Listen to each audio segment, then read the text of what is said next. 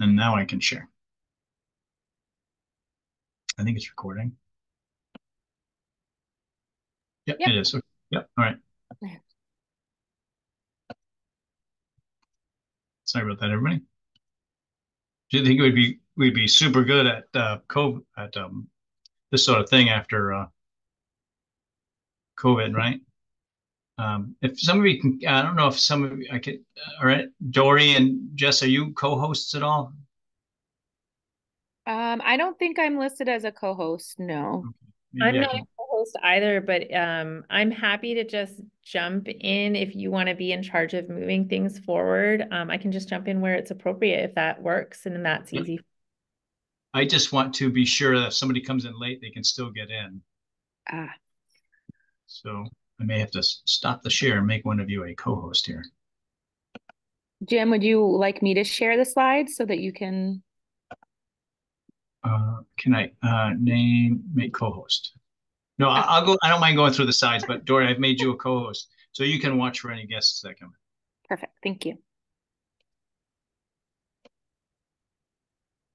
in. Okay, good. So great books for Maine classrooms. That's the focus of today's webinar, and so we're going to talk about different books that we've used in all of our classrooms. And so it's broken down fairly sensibly: elementary, middle, high school. Also, with Dory's expertise in visual and performing arts, we're going to talk about some books that can be used in those capacities, and then a brief discussion, and then a little bit of information about gaining contact hours for participating in this.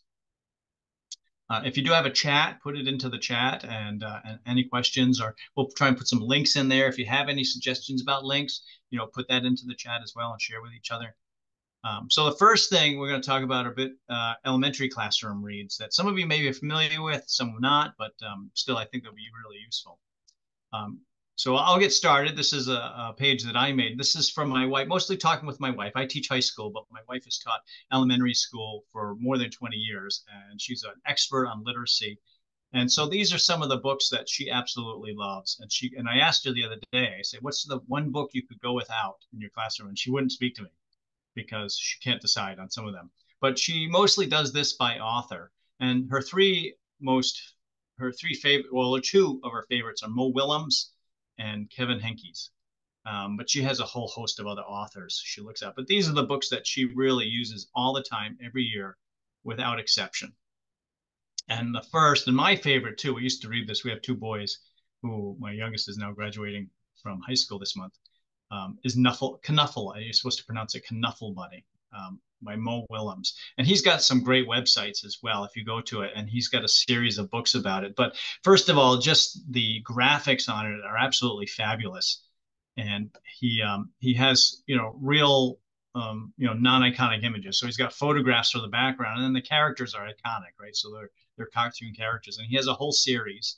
And it's a lot of this is from the point of view of the kid, or it's brought down to the level of the child, and then it deals with different issues that kids this age will be going through. Like in the very first one, he takes his daughter, who's very young, so she doesn't have much hair, to the grocery mat and loses her knuffle bunny. Kid has a fit, and he doesn't understand what's wrong, and he has to deal with it. And he gets home, and it's his wife that actually says, "Where's Knuffle Bunny?" And so these are similar things that her students have to deal with, and they just absolutely love it. They can't get enough of the book or the stories, and so he's come out with a series of these as well. I don't know if any of you at the younger levels are familiar with it, but I love it too. I mean, as it, somebody at the high school level, it's a great book too. And then Mo Williams also writes, they're called Elephant and Piggy. My wife calls them Gerald and Piggy because that's the name of the elephant. Really simple to read. They have words that the kids can understand all on their own, all about very similar emotional situations that the kids are experiencing in their own life. And good for young readers that are just trying to get through it. And they love the characters. So it's a really powerful way for them to engage in literacy. And then she said, probably this is her favorite, Kitten's First Full Moon by Kevin Henkes, who's another great writer. And I'll go to that website. He's got a great website too. Very often, particularly with the picture books, the authors have super websites with activities that can work. And so this is a black and white book, and you wouldn't think it would be this compelling, but she says the kids adore it. It's a super story. and he uses simple drawings to tell a good story. And then the kids, her students, are able to sort of adapt that approach and believe, well, this is a great story and it's only in black and white, and then they can adapt the same style in their own books when they're, because that's how she teaches, storytelling and writing is first by drawing the pictures and then writing about them. And we're actually looking through our son's stuff now that he's graduating, and that was the way he learned as well. He went to the same school. Wemberley Worried is another one by Kevin Henkes, where they're, this very concerned, anxious, it's really appropriate now given the amount of anxiety within society, about how to deal with anxiety and where it comes from, what causes it, and for kids to try and, connect with that at a young age and figure it out and cope with it. And this is another one of our favorites here, When Spring Comes. Kevin Henkes has a whole series of books about the seasons, and this is one of her favorites. That whole series is something she couldn't do without. And then Mo Willems also has a book about, this is not a good idea. This actually isn't one of his most famous ones, but my wife really enjoys it because the chicks keep saying that's not a good idea because you think that this wolf is luring this goose into a trap, when in reality at the end it's the goose that's lured the wolf. And the chicks keep saying that's not a good idea, and then in the end you realize that the goose knows what she's doing.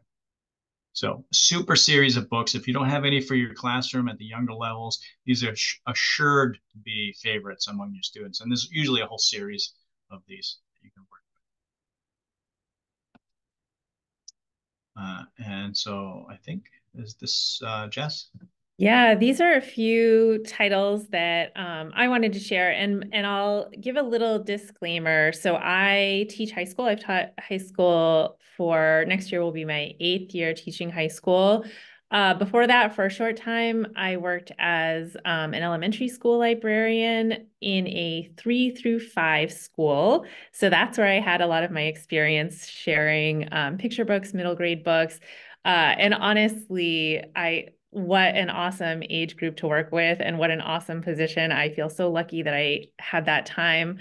So I'm not currently teaching young ones in the classroom, but I am very interested in, I'm a social studies teacher. I am the DOE Civics Teacher Leader Fellow, and I'm really interested in helping educators at all levels celebrate the fact that we're all civics teachers. We are all always trying to help young people imagine themselves as actors with agency in their own lives, in their communities, in the nation, to imagine how they can build communities of respect and empathy. I feel like elementary school teachers are actually some of the best civics teachers we have, because you spend so much of your day thinking about how to instill in those young learners ideas centered around civic values, like being kind to each other, keeping our space clean, and being a positive force in the school. So my background is not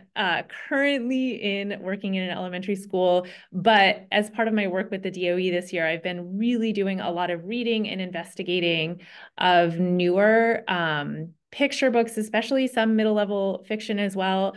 But what is coming out right now or in the recent past that can help young people think civically in a really broad sense? So imagine themselves as part of communities, imagine themselves as agents of change in their communities. And this is just like a tiny sampling. There is so much good stuff out there. This has actually really made me miss that time when I was buying books for an elementary school library, because there's so much good stuff. But these are a few that really I thought would be, I could imagine reading with maybe some younger, like first grade, second grade audiences, but definitely that upper elementary, 3rd, 4th, 5th grade audiences. I think that kids would really connect with a lot of these stories and ask wonderful questions. So a couple that I wanted to talk about, Night in the City is actually a great book for really younger grades, like even kindergarten. And I included it as a civics book because it's about, it's really looking at in an unnamed city, what are the jobs that are happening at night? What are people doing out there in the city that enable the community to keep running? Like, what's going on out there when a little kid might be in their house? Like, there's still people that are out doing important things that kind of keep the wheels of the town going. And I think it's just such, if we're thinking really broadly about what civics is, how each of us plays a role in our community and has responsibilities to ourselves and our families and in our towns that we live in, it's just a really nice book to think about what is it that people do to make the community run? Like, what is required of us? And some of those things have to happen at night. And that's such a different thing for most kids to think about unless they might have a parent who has a night job too. So it's a really fun book to think broadly about, like, how do communities work? What kinds of jobs have to happen for our towns to run? Another for maybe younger grades, but you could definitely, it's a simple enough text for younger grades, but it has some really complicated, nuanced themes. So you could definitely bring it up with third, fourth graders, is My Two Border Towns, which is a newer book. It is on the surface, a really simple story. There's a little boy who lives in a border city in Texas, and his dad wakes him up in the morning, and they're going to run errands on the other side of the border. And so it shows them crossing the border, and then what are the types of errands they're running in the other town. They might be visiting friends and family while they're there. And then it shows them coming back over the border, and they have to wait. It shows that while they know that they're going to make it over the border, but they see other people who are kind of camping out and wishing they could go over the border. So it doesn't through the text get into complicated social and political issues, but it offers this sort of really easy entry point for thinking about complicated issues around what is a community. And I found this book, I was actually trying to find any sort of book for students of any age about Maine as a border state and how we have this interesting history of a lot of our communities. People have lived with family family in Quebec and have traveled back and forth regularly. And that is an opportunity. If anyone is a children's book author, there is like nothing really about no children's literature that I could find about family, like cross-border family experiences in Maine. And I know that is part of our rich history here in this state. So if someone wants to write that book, that would be awesome. But this was the book I found in that quest to find something about Maine. Sharice's Big Voice is a true story about Sharice Davies. Oh, I can't remember now. She's an Indigenous woman who was elected to the House of Representatives recently. So this is a picture book of her, a very simplistic telling of her story as a young woman growing up and starting to imagine herself as belonging to that voice of the people in charge, right? So for so many of our students, it's hard for them to see themselves in the role of decision maker. It feels, I think, for a lot of our kids, that other people make choices that affect their lives and they are not part of that decision-making process. And so this is about a young person finding that they actually do have a voice and they can be involved in being a decision maker, but told again in a really approachable, I'd say like third grade would be awesome for this book. Third grade, maybe fourth grade would be awesome for this book. And I don't want to take up too much time, but I want to quick. I am like obsessed right now with connecting and infusing environmental studies and thinking about climate in like every subject area. And The Eagles Are Back is such a great book. There's a whole series of these, but I love stories about the environment that offer a sense of agency and hope for young people because they absolutely hear the doom and gloom all the time. And when you can find a story about like eagle populations returning or alewives returning to our rivers, like that is such a wonderful way to frame a conversation about environmental science or about climate change or about whatever, because so often these kids are hearing only kind of like really, really bleak messaging around that. So anything that can, again, help kids find a sense of agency so that they're encouraged to be active citizens. And the Eagles Are Back is part of this like long series. Not long, maybe there are 3 or 4 books in the series, but it's all sorts of efforts that have been going on in the nation over the last 50 years to really bring back different. Oh, wrong link. Wow. Oh, yeah, that's okay. I was trying to get to the other ones that you had. Oh, I'll try to fix that. So that one's a great book too. I didn't include it on this slideshow. But yeah, so and then An American Story, I'll just really briefly, Kwame Alexander, I think a lot of people who maybe teach upper elementary or middle school know Kwame Alexander for, no, I've forgotten the series. He wrote like a really popular series about sports players. And I don't remember that, but this is a picture book that really just helps us think about American identity. It does have some like challenging ideas and I think gets at the duality of American history in a really beautiful and accessible way. So it's a newer book and really great. All right. Did anybody have any questions for Jess? I will fix that link too. Sorry. Okay, and then we go on to some middle school books for the middle school classroom, I think. Oh, it's me again. So much of my voice. So the suffragist play, these are all history books and but history again, thinking civically, like really asking students to reflect on the role of individual people and making decisions as a society. Like the suffragist playbook is really a history of the suffrage movement, but it's framed as here are the strategies that people used. Are those strategies that like you could use about an issue you care about? So it's a history book that reads like almost like a self-help book. Like this is how people got the word out and how could you get the word out? So it's a really interesting approach to a history book. And then I threw in Bomb and The Secret Project because kids, I don't know, like some of my high school kids and I know some of my daughter's middle school friends have been really obsessed with like the Manhattan Project, I'm assuming because Oppenheimer came out. And so kids are really like interested in that, I found lately. And Bomb is a graphic novel version of a nonfiction middle grade text that was also called Bomb that came out several years ago.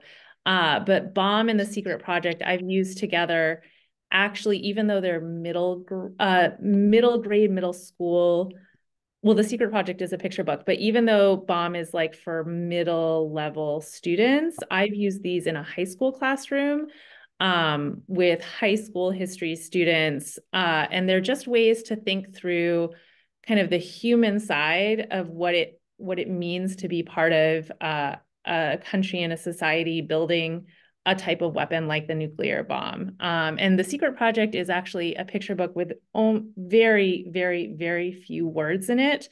But I have gathered high school students around in a circle on the floor and read it, and it is a really emotional experience. So that's one that I actually would not read to elementary school students just because there's something really deep going on in that story. But I would use that picture book in a middle school or a high school classroom if you were teaching history about the Manhattan Project, or if you were having some sort of like civics-based discussion around like issues around ethics of the atomic bomb, which I know some teachers do that as a debate. So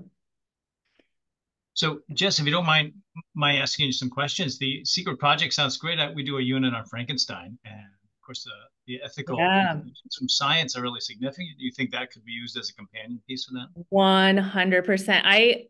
And you know, I'm someone who gets really emotional at books anyway, so I'm kind of a sap, but like when I first read The Secret Project, which I bought for our school library back, it came out when I was a librarian, so probably like 8 or 9 years ago now.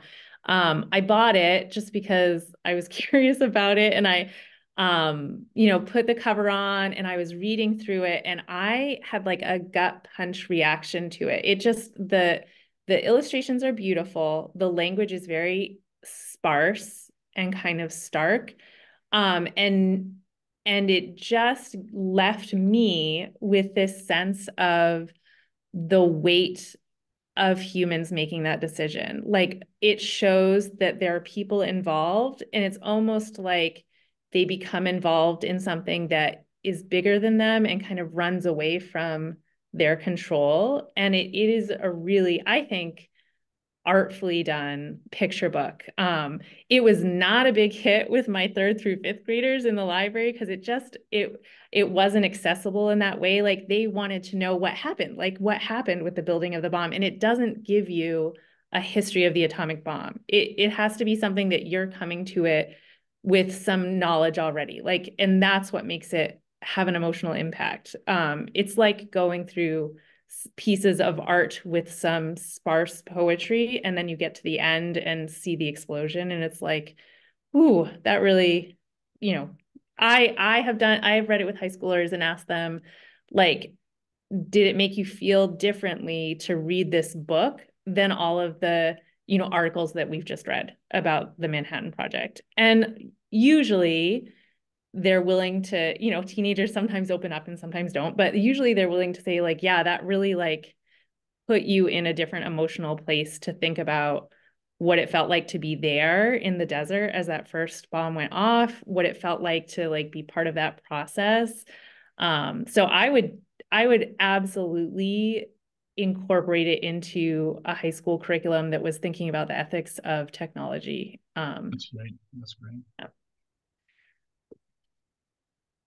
And so speaking of graphic novels, these are middle reader, but these are books appropriate for middle readers. Although I do read Beowulf. This is a graphic adaptation of the Beowulf story, but it's brilliant, because the language sometimes in Beowulf is so archaic, and you want to keep the feel of that language, to keep the feel of the time period. And so Gareth Hines, who's absolutely brilliant graphic novelist, he's known for adapting a lot of classic works.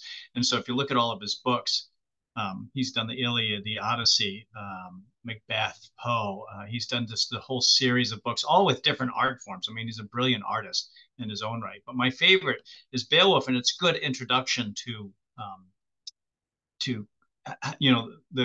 the form of comics as well. So because I like to teach thematic things with comics, I also like to teach how so visual literacy, so kids understand how meaning is made and comprised from the images and the language on each page. And then it makes them more literate consumers of the media as well. So we focus as much on the form as well as the content. And Rick Geary on the left here, The Borden Tragedy. This is he's first of all this fabulous graphic novelist who creates comics, history, nonfiction comics based on mysteries that go unsolved from the 19th and early 20th centuries, one of which is The Borden Tragedy, which is my favorite. I actually study this with high school students, but I think it's more geared towards middle school students. And the language actually is fairly sophisticated. It's based on a journal that's been found within the past 20 or 30 years based on the Borden tragedy. And for those of you, I don't mean to condescend, but of course, Lizzie Borden was the woman who was accused of murdering her parents with an axe in Fall River, Massachusetts, in the very early part of the 20th century. I grew up near Fall River, within a half an hour's drive. So for me, Lizzie Borden was like the boogeyman. That's the story you told to scare little kids, all about Lizzie Borden. And so there's actually some virtual tours you can take online. You can take field trips down there. It's not too far. There's photo galleries, and so you can read the story on here, which is really accurate, very unbiased. He does a great unbiased job of it. Kids can sort of debate, read through it and debate, okay, so you think she did it or you think she didn't do it? She was actually freed at the end. She wasn't found guilty, but, suspicions are still rampant. And the house still exists. It's used as a bed and breakfast, which is sort of creepy, but it's still there.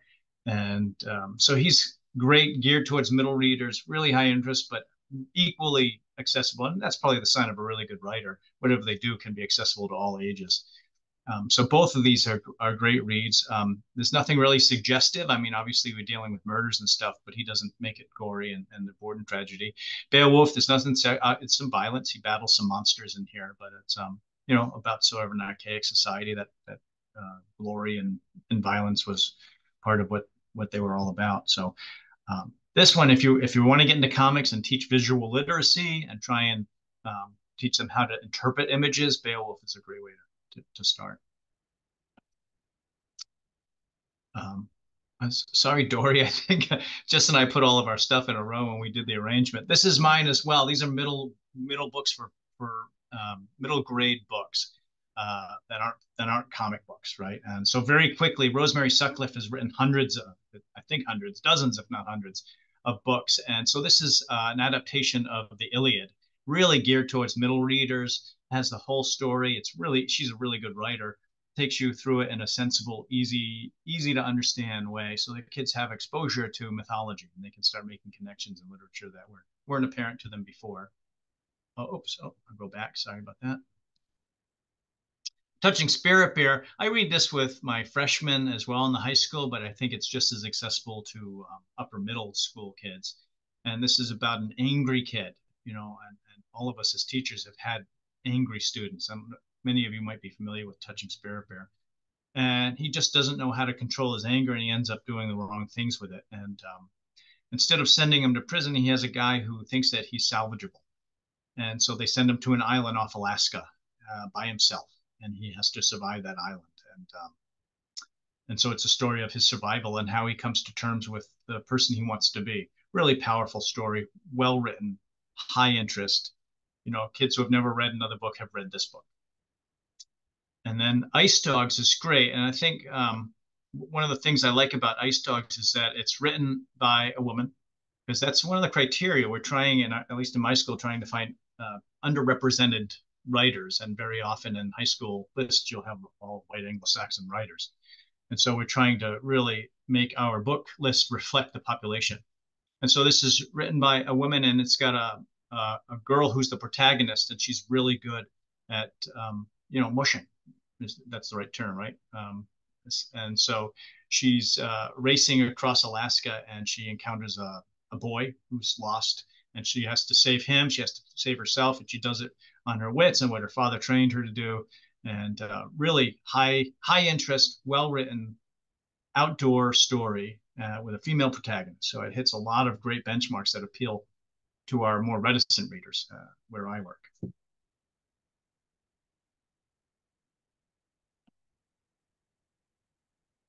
And look for the high school classroom. So I added these, but I'm sure, James, that you probably have taught some of these or used some of these before as well. I know you're a big graphic novel fan. I teach social studies, so we don't, at least in the schools I've taught in, there isn't often space, or it feels like there's not space to have students read an entire book.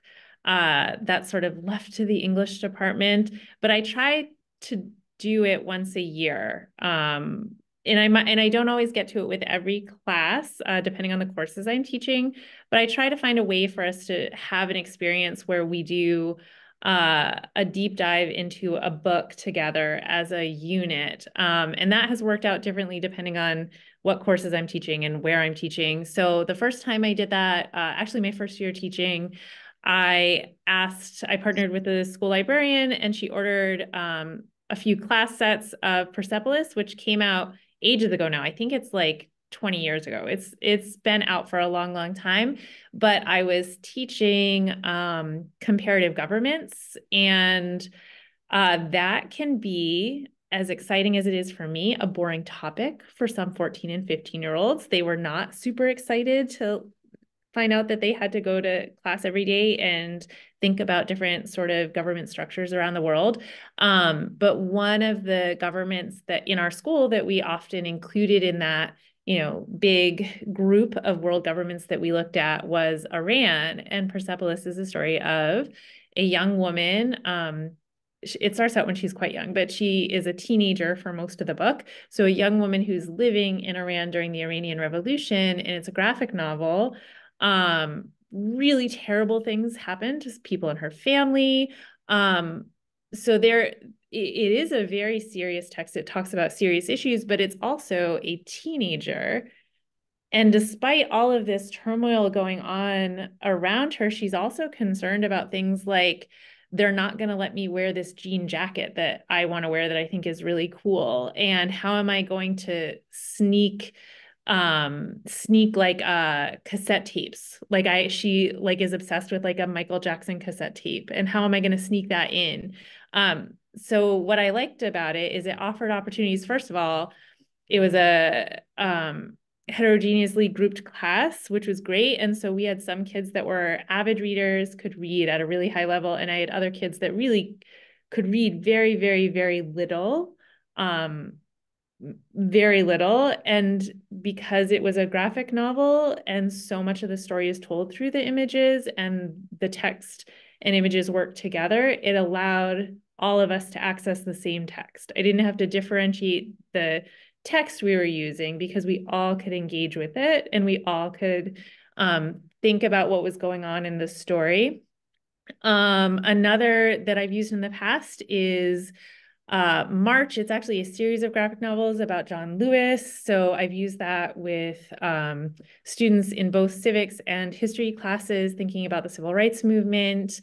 And then this year, this is actually new. I have not gone live with students with this yet. It's starting after the AP exam. But I am partnering with an English teacher in my school, and we are going to have my 10th and 11th grade AP US history students and his 9th grade English students all read George Takei's They Called Us Enemy, which is about the Japanese internment camps in World War II, and they're going to read it, and his English students might be having some conversations that are a little bit different about all of the things you English teachers talk about. And my students will be focusing, I think, more on historical context, like what are the bigger stories about what's going on around this. But then we're going to have some shared discussions together and see if those different ages and different courses bring different things to, like, do we see different things in the text? So I'm really excited about that. I haven't used it yet with kids, but I think it's going to be great. Yeah, if you don't mind my saying, all these are great choices, and I think Persepolis in particular. There was a young influencer that has just been killed in Iran or Iraq, and so her explores the similar issues that she was trying to get through as well. And if you don't mind my saying, both all of these are done by master comics creators, so that the images tell as much of the story as the words. So that some kids sometimes when you have an experience ones the images are just sort of depictions of the language rather than part of the story. So these are really good comics. I'll quickly say these are for high school graphic novels. I love Durf Backdorf. He actually has another comic called My Friend Dahmer. He grew up with Jeffrey Dahmer, and he writes a comic book about Dahmer in his youth. And they made a Netflix series based on that comic. But his report, this whole graphic novel about Kent State is fabulous for a nonfiction book, and it explores all of the issues around it and all of the repercussions of it, or lack of consequences from it. And it's really accessible for high school kids. I had quite a few students that have read this on their own because of his great storytelling methods. And the He-Man Effect by Box Brown, who has great, simple art, but really effective art. And How to Tell the War on Truth by Sam Spatale are both about media and the effects media has on our lives. I'm actually getting a classroom copy of How to Win the War on Truth. He tells all about how, advertising and its effect on society and on us as individuals, and how we interpret the world and how we assume things about the world around us. When you start to get into more depth about it, you realize just how influential media is. And then the He-Man Effect is a really powerful, specific exploration of how the He-Man phenomena was just made to sell toys, and they sold children their childhoods by marketing everything. And so these are all master, or at least Box Brown and Durf Backdorf are master comics creators. So the stories are really appealing and really they flow well. They're really well done. And then this is more of a textbook, How to Win the War on Truth, done in a comics format. And it's really effective for selling anything on visual media and media literacy. Really effective. I want to get a classroom book set of the He-Man effect as well. I'm really into media literacy right now because of the exploitation that's going on with the media. Okay, so more comics. These are fiction. I love David Small, master, like once again, a master storyteller. He uses as much of the images to tell the story as the language. And so both Home After Dark, which is about a boy that's been abandoned. So it's there's nothing untoward in it. You can actually read it with middle school kids as well. And it's about this kid sort of finds his way in life after being abandoned by his parents. Stitches is a little bit, I would only read this with high school kids. It's got some images. His father's a doctor. It's an autobiographical story by David Small. And he's got a very neglectful and abusive family that he grows up with. And so this is about him coming to terms with it. And it's called Stitches because his dad's a doctor. So anytime this little boy has anything wrong with him, his dad puts him under an x-ray machine. He ends up getting this huge cancer and his throat that has to be removed. So he gets like 100 and 200 stitches down the side of his neck as they removed it. And so he's lost his voice. And so the stitches, have several layers of meaning here. But the kids are looking through a book and they do see some naked pictures of people. And so just that's really the only racy part. It's a comic, so it's not too bad. But I do like to teach comics as content as well as form, not just the themes. And so for my high school kids, we'll read The Sculptor by Scott McCloud. He also wrote the book called Understanding Comics, which is the gold standard of comic study. And so this one uses every method of storytelling in the form of comics that you can possibly understand or possibly use. And so it's a great way to teach the form. It is adult is a relationship from adults. So there are some scenes that I don't think I'd share with younger kids, but at the upper levels, it's very high interest and really great way to teach comics themselves. All right, once again, my voice again. I'll quickly go through these, but these are prose novels by underrepresented authors, right? So when I first came to teach at my school over 30 years ago, it was almost all classic literature by white men, right? That was the lists that we had coming out of the 70s and 80s. And so, we've over the past 30 years, we've been having a concerted effort of trying to get more representative voices. And so a couple of years ago, some students got together and they got some funding for authors on a reading list that weren't represented, Black authors, Asian authors, women authors. And so, but they didn't have much experience with books or studying them. So they had a list of very classic books like by James Baldwin, Going to Meet the Man, and Ralph Ellison, the Invisible Man, and which are great, but there's so few students that we would get to read those, even at the honors level. So they helped fund it. They matched whatever the school came up with the books they would match. So we were able to get quite a bit of funding for new books. And so these are the ones that we decided on. Excuse me. The first is a very high interest. I'm Not Dying With You Tonight. It's told from two different point of views. It's written by two women. And so one's a Black girl and one's a white girl, and they're at a football game where a riot breaks out. And so they're telling both sides of that story.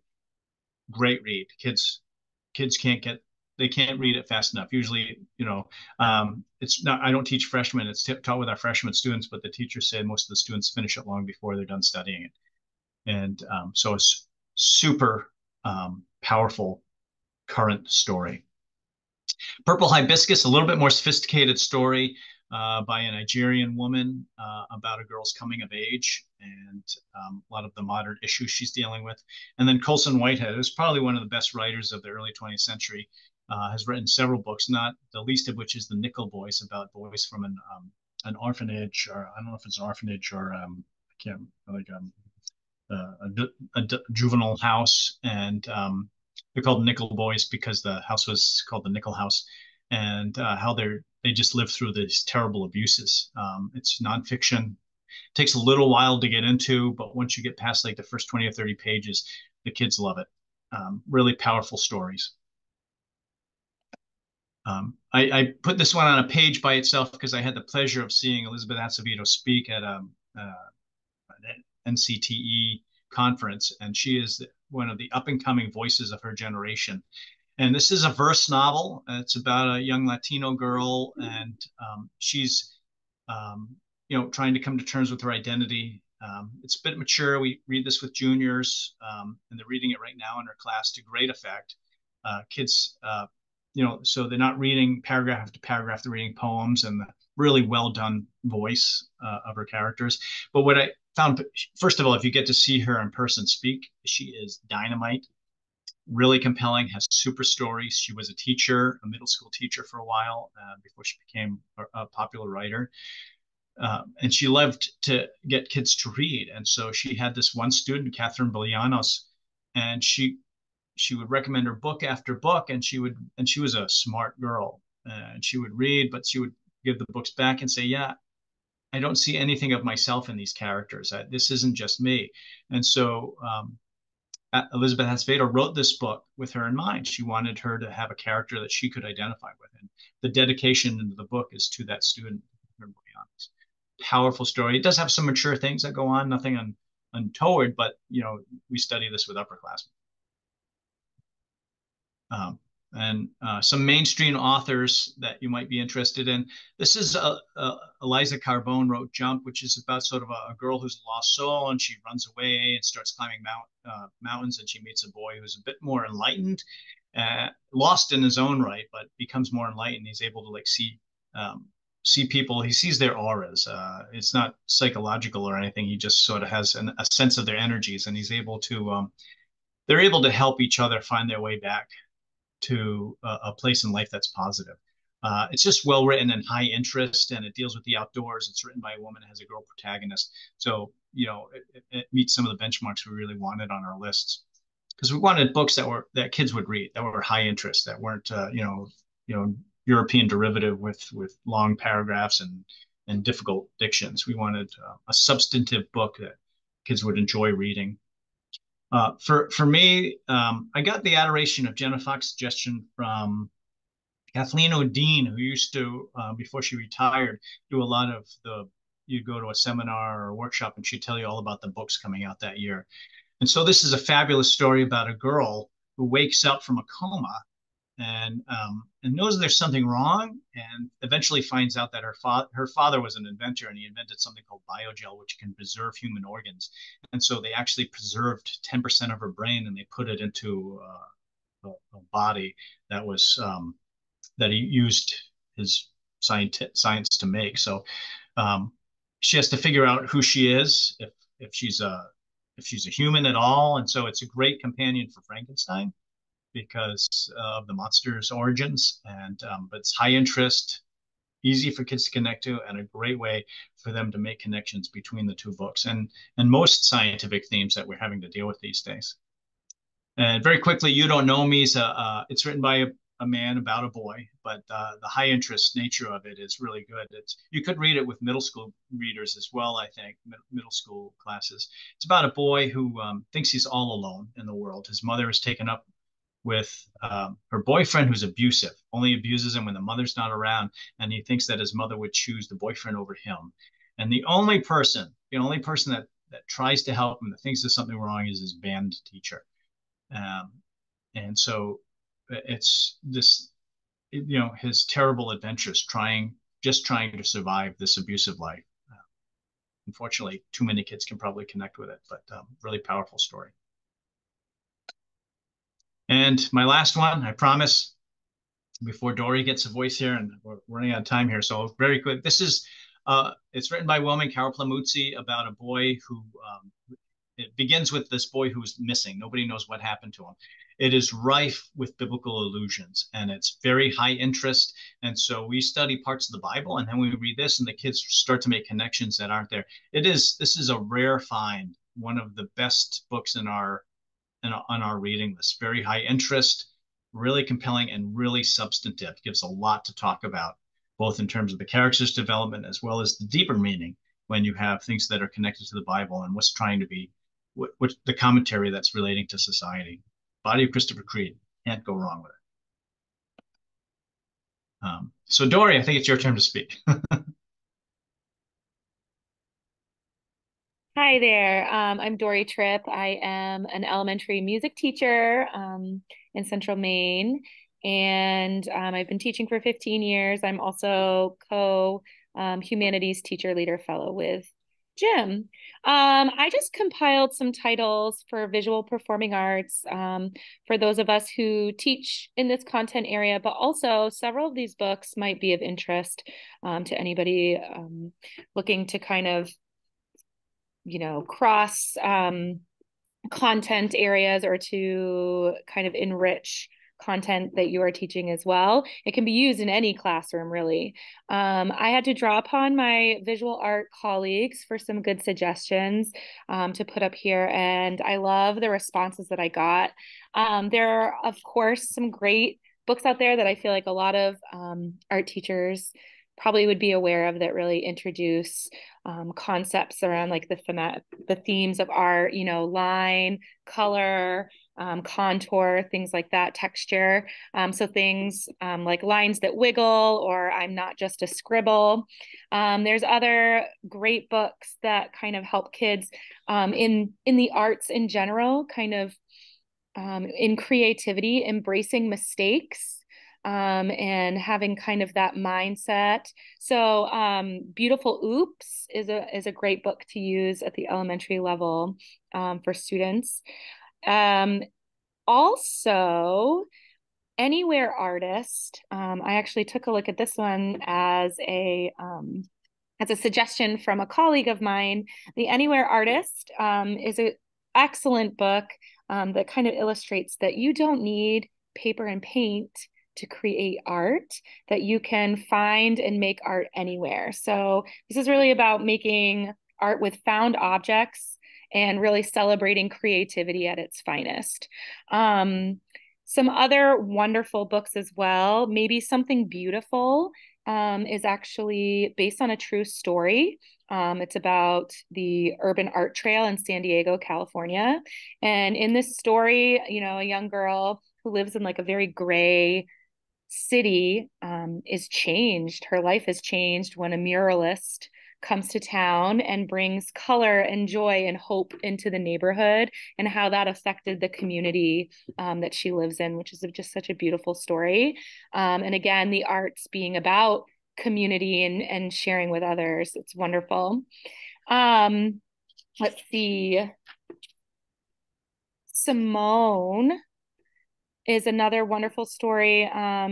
It's based on a Vietnamese girl who was like woken by her mother as a wildfire like threatened their home. And while they were seeking shelter in a high school gym, Simone had encouraged other children and adults in the gym with her to create art and to draw as a way to process their feelings about loss in their community, and like as a therapy for their situation. So I love these titles, all of them. The Art of Protest, like how art drives social change and social justice too, how we represent these movements. Just Like Me is about features self-portraits of famous artists in that book as well. So I love these options that my colleagues gave me, a variety for various age groups and on different topics of sharing art. For me, being the music teacher, I have lots of ideas, and I try to, although I teach elementary school K through 5, I try to include some things that may be of interest to all levels as well. Starting off with, younger books or younger children, I thought it might be helpful to my colleagues to kind of categorize some of these books. So of course there are lots of books out there for music, and I love using picture books and stories in music class. I think sometimes people might think connotation like, oh well, we learn music, like when do we have time to read stories, right? But incorporating literature in the classes is something that I do on a daily basis. So stories with recorded music is a great way to get students to really listen to classical music and paint the image of the story that the music is trying to tell. And after, a few examples like this, In the Hall of the Mountain King, or Never Play Music Right Next to the Zoo. I love that story. That's actually written by John Lithgow. And if you're not familiar with Storyline Online, he actually reads this story as well. It's fabulous. Or The Carnival of the Animals, after they've had this example of like the imagery that music can create, then putting on other songs and having students kind of create their own image in their head. What story is the song trying to tell? It's a wonderful way to model that. Then we have a category that we call song tales in the music ed world, which is basically like folk songs that tell a story. So I love this version of Puff the Magic Dragon, Peter, Paul, and Mary. Beautiful, whimsical illustrations. It even comes with a CD that kids can sing along with. And then a well-known music educator, John Feierabend, has a whole series of folk songs that he put to picture book.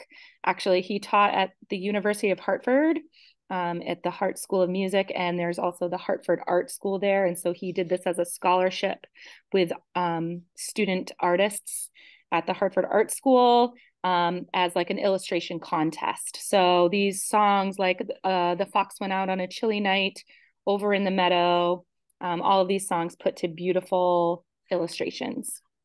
And they're stories that kids can sing.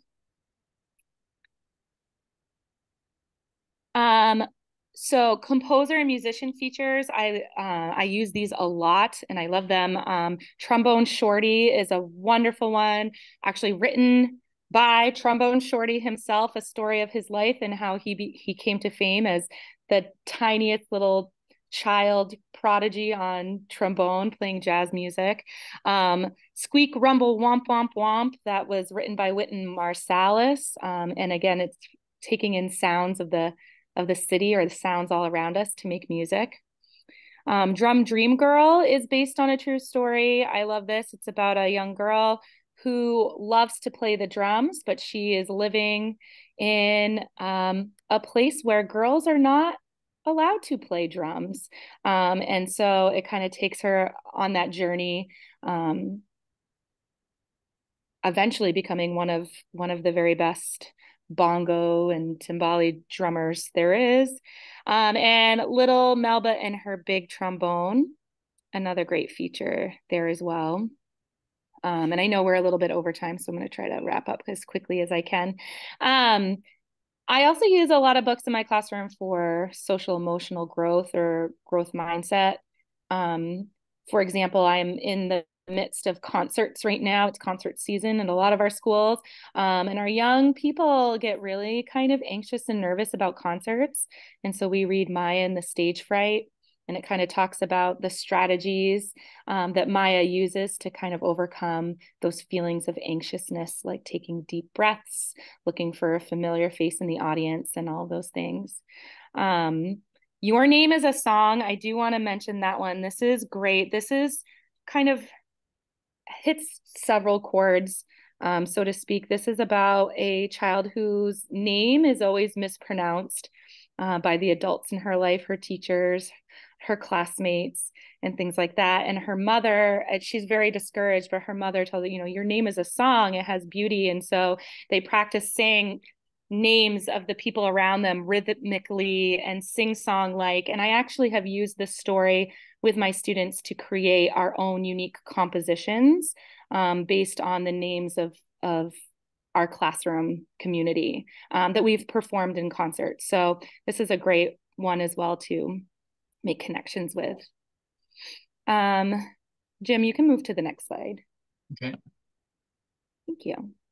And then social justice, music, just like art, is a wonderful way to, well, not only, express feelings, but promote change in our world.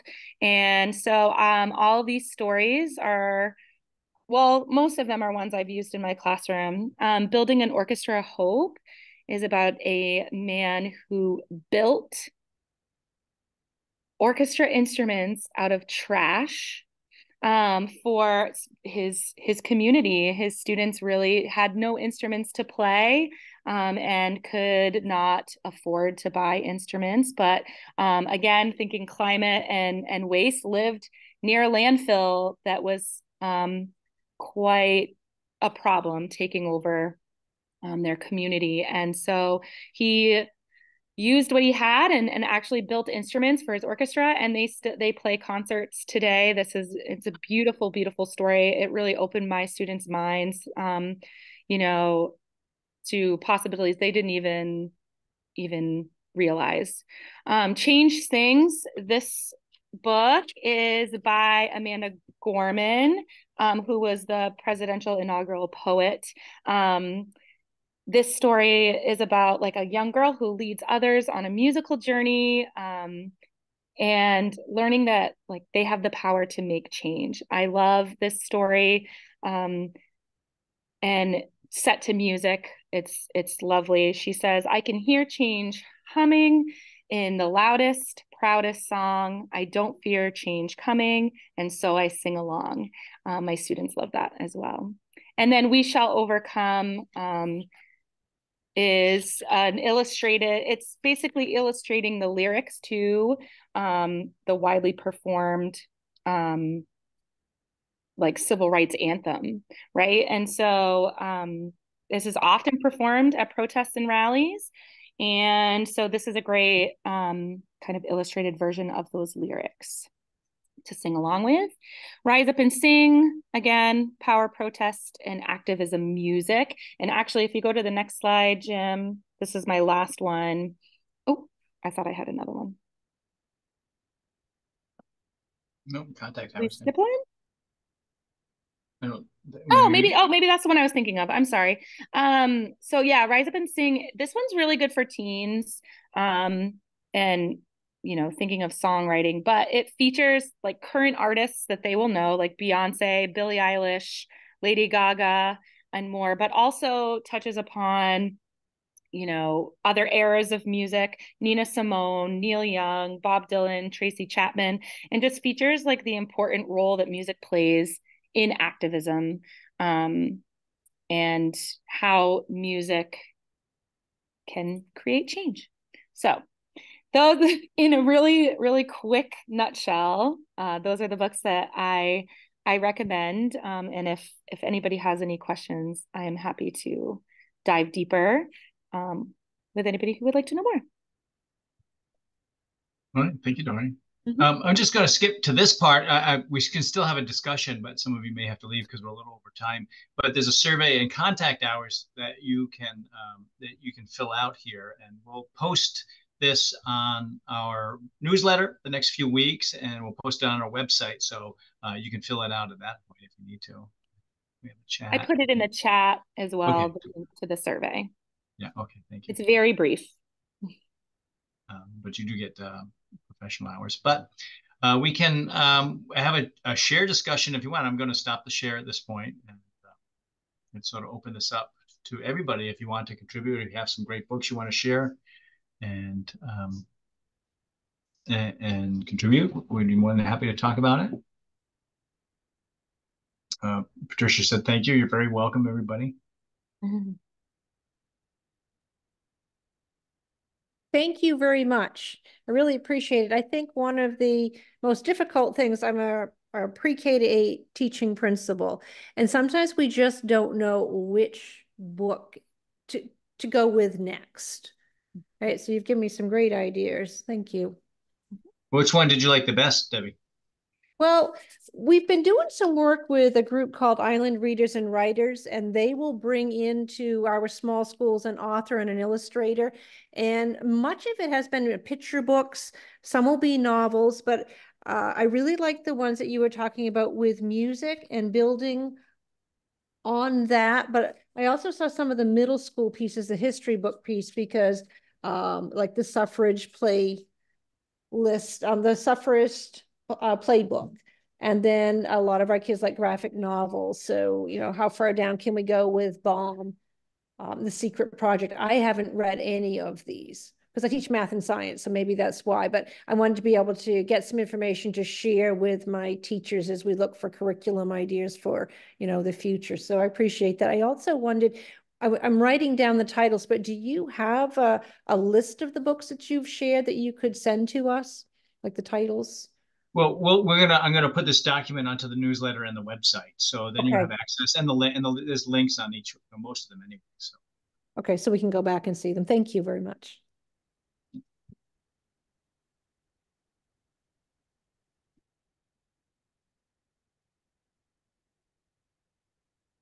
okay. Yeah. Well, I'm going to unrecord. I'll stop the recording, and I appreciate everybody's patience with us. Oh, stop recording.